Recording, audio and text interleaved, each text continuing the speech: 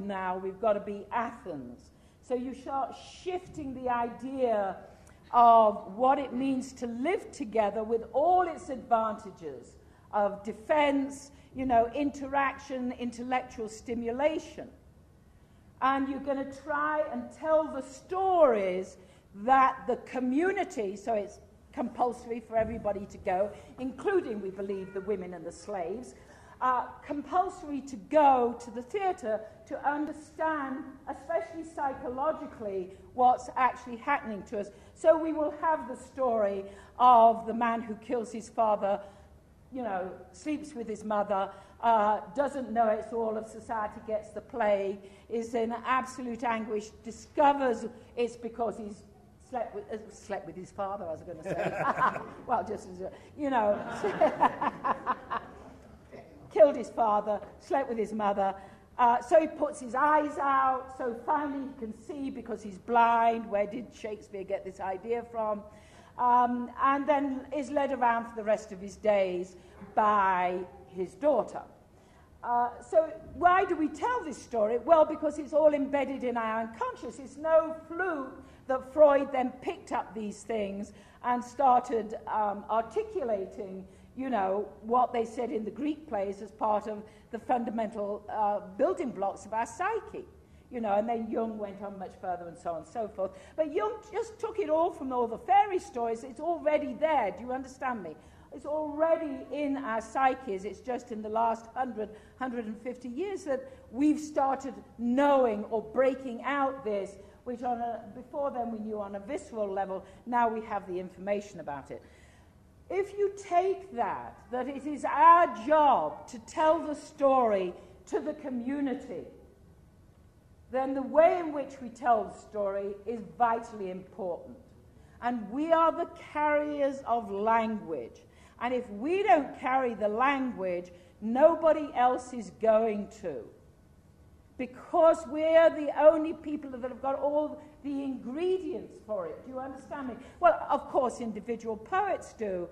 But we actually are the ones that try and do it collectively in the schools, in the colleges, and in the theatres. We are endeavoring to build up the communities so people, person on person, are actually trying to interact with each other and using the whole of our bodies.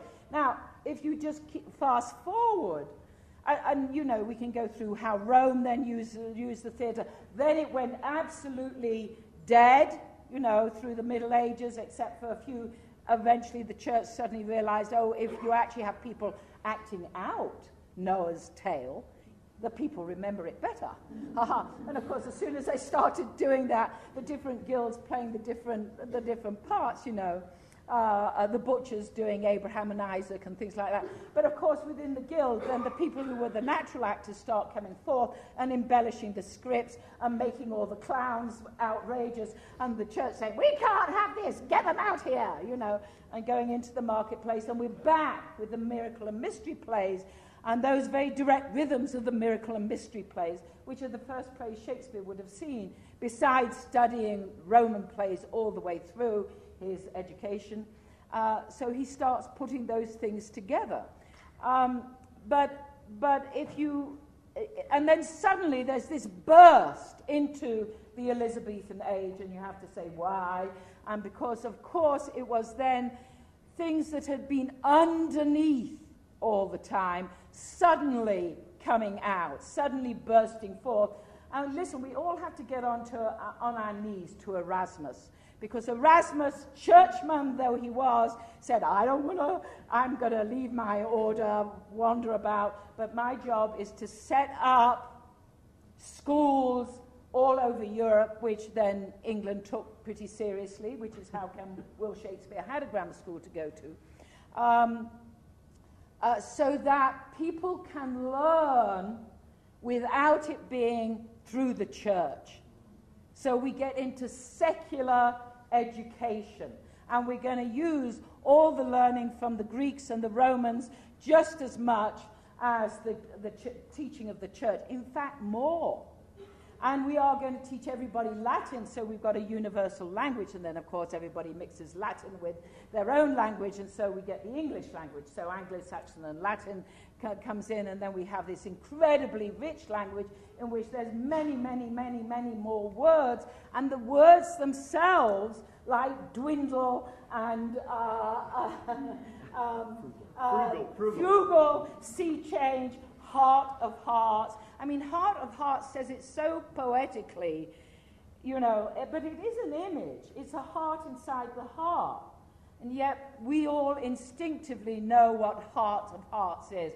And how often do we say, in my mind's eye, you know, and it is the imagery that we get, which, by the way, is all linked to mnemonics, and therefore memory, but we can't go down there. I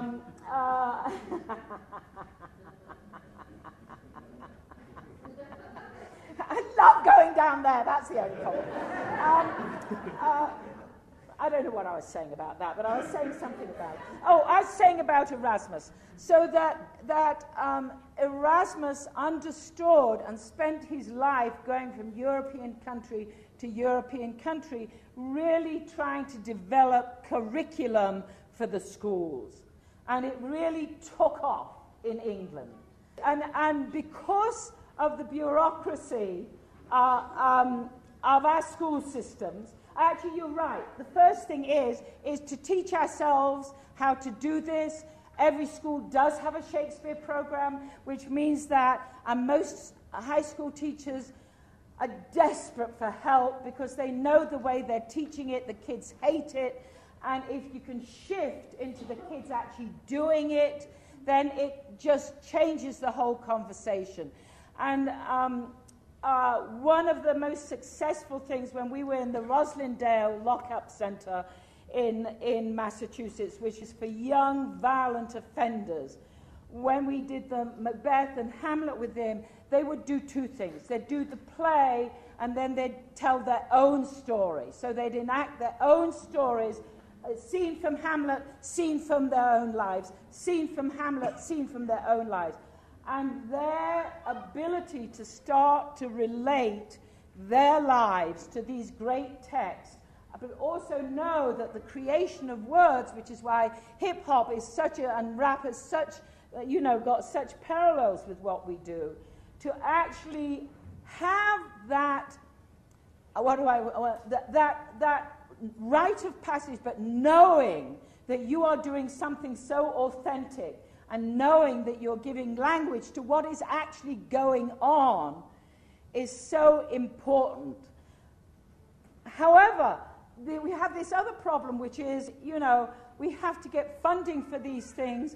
We have to be able to prove that this is not a lot of touchy-feely in the schools that might have people running around, you know, shouting, yelling, fighting, Capulets, Montagues, whatever, which, of course, is where it usually ends up. So we need the studies that say this absolutely allows the kids to learn much better, this kind of teaching. I want to say one thing which I leapt over, but I think it's important, which is the art of rhetoric, which Shakespeare inherited from the Romans and the Greeks. And there was Christian rhetoric as well, but it tended to go towards logic because they wanted to prove what they already knew. But the art of rhetoric began in Sicily when a tyrant had seized all the lands of the people, and then they managed to topple him, and they were trying to get their lands back, so they started, there was such chaos that they said, all right, we're going to have trials. You know, we're going to investigate this, make public hearing. And so they built up the art of rhetoric to be able to make the argument more passionately. Theatre listened to this and started stealing the art of rhetoric to make plays with. So it is no coincidence that Law and Order is our most popular program. The difference is that we are watching Law and Order on our television, which means we're looking at the actors from here to here. Whereas in the theatre, it's the whole body. And as you all know from doing Shakespeare plays, what you feel in the groin is one set of information. What you feel in the heart is another. What comes out of your spiritual self, and your soul is another, and what comes from your intellect is another. We know that there are messages coming from all parts of the body. Television is only the visual, and only from here to here. Oh, and the other thing is in neuroscience is that of all the basic human emotions, right, so lust, food, suckling, the greatest one for our survival is